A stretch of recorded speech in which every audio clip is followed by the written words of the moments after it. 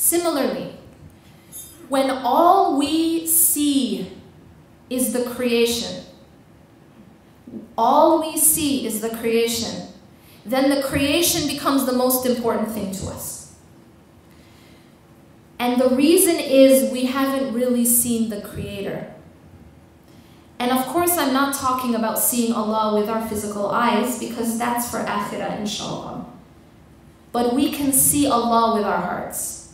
Seeing Allah with our hearts means that we focus on Him and our heart is full of the remembrance of Allah, as if we can see Him. Isn't that what the Prophet ﷺ said?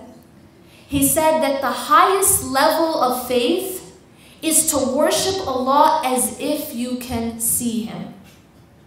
That's Ihsan, that's the highest level.